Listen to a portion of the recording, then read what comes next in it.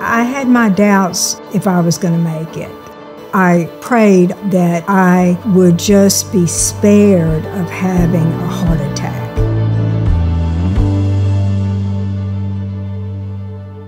I'm Pat Seiders. I grew up in Austin, Texas. My father had a massive heart attack at 57. My mother had a triple bypass. This was going to be perhaps a problem for me. Being a nurse, she knew she had the high blood pressure. I guess that was the alert to us that she had some heart problems going on. I had no other symptoms that men usually have, but I had a tightening in my neck. My blood pressure spiked way up. I was alarmed at how high it was, and I thought, well, I better have Roger take me in. I made it through that night. The next day, my doctor did my cardiac catheterization. He said, "You've got some significant blockage." I say, "Can't you just put some stents in?" Unfortunately, like many women, I had small arteries and veins, and the stents would not hold. He said, "What I think you need is to go ahead and have bypass surgery." That's not a road I wanted to go down, but I knew I had to go down it if I was going to stay alive. I wanted to be around with Roger to enjoy that time of your life when you have the marriages and the grandchildren that I knew were coming. In 2003, when my mom had her open heart surgery, I was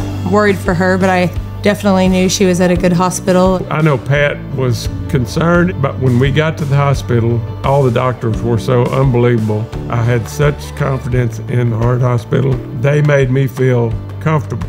I was just so thankful that I had survived. I felt like I was young still, and I was ready to turn my life around. I did have 4 children back to back. Focusing on the children when they were young was sometimes physically exhausting. All of a sudden, I was way overweight, and then came menopause. So trying to keep on top of doing the best for the kids, it was hard to make that lifestyle change that I needed to make.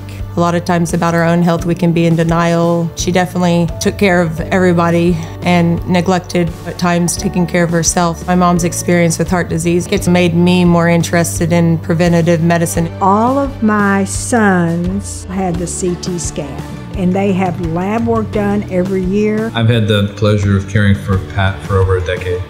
Early identification of people's risk factors is critically important. This is a much easier disease to prevent than treat after the fact. I think knowledge is power, and it's important to support the American Heart Association and Go Red for Women. Development of minimally invasive technology is really driven by research, and so institutions like the American Heart Association are really what drive that. And so people's support of those impacts individuals like Pat. Over the years, she developed progressive narrowing of one of her heart valves, and that warranted an additional surgery. The evolution of the treatment is now to a point where that can be done without opening the chest. My mom means everything to me. She's definitely the glue of our family, and I can't imagine life without her. Roger and I celebrated our 50-year anniversary, and we have made a good team. I am very grateful to still be a part of that team. I can't live without Pat. We work good together.